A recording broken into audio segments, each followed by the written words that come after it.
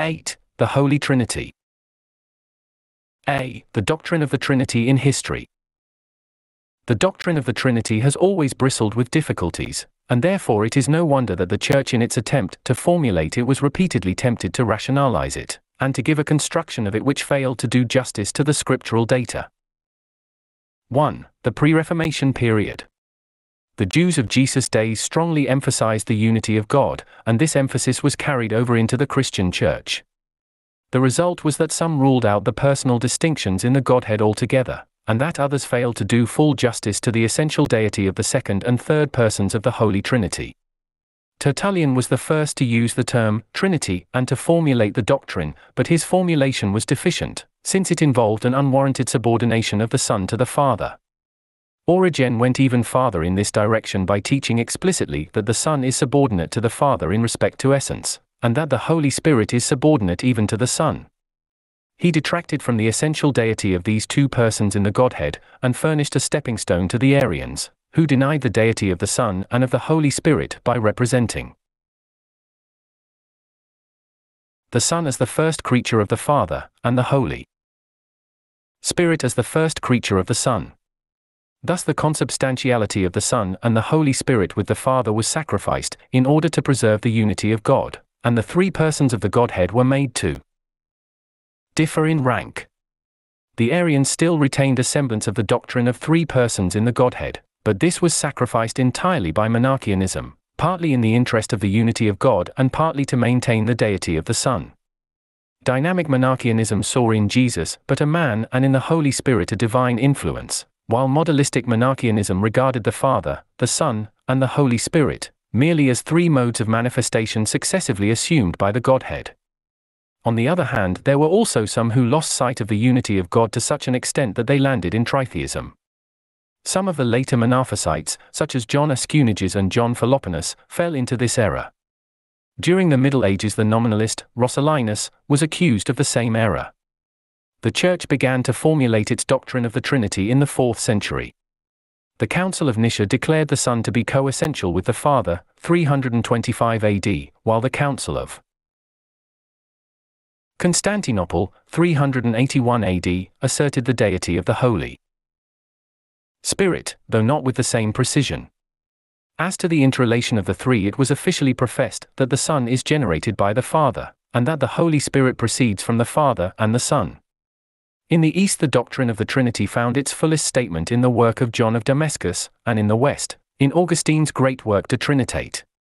The former still retains an element of subordination, which is entirely eliminated by the latter.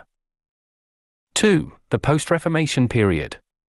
We have no further development of the doctrine of the Trinity, but only encounter repeatedly some of the earlier erroneous constructions of it after the Reformation. The Arminians, Episcopius, Curselius, and Limbaugh, revived the doctrine of subordination, chiefly again, so it seems, to maintain the unity of the Godhead. They ascribe to the Father a certain preeminence over the other persons, in order, dignity, and power. A somewhat similar position was taken by Samuel Clarke in England and by the Lutheran theologian, Carnes. Others followed the way pointed out by Sibelius by teaching a species of modalism, as, for instance, Emanuel Swedenborg, who held that the eternal God-man became flesh in the Son, and operated through the Holy Spirit, Hegel, who speaks of the Father as God in himself, of the Son as God objectifying himself, and of the Holy Spirit as God returning unto himself, and Schleiermacher, who regards the three persons simply as three aspects of God. The Father is God as the underlying unity of all things, the Son is God as coming to conscious personality in man, and the Holy Spirit is God as living in the Church. The Socinians of the days of the Reformation moved along Arian lines, but even went beyond.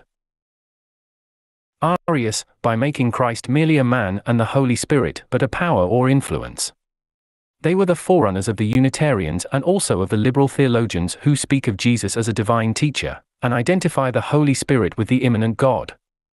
Finally, there were also some who, since they regarded the statement of the doctrine of an ontological Trinity as unintelligible, wanted to stop short of it and rest satisfied with the doctrine of an economic Trinity, a Trinity as revealed in the work of redemption and in human experience, as Moses Stewart, W. L. Alexander, and W. A. Brown For a considerable time interest in the doctrine of the Trinity waned, and theological discussion centered more particularly on the personality of God.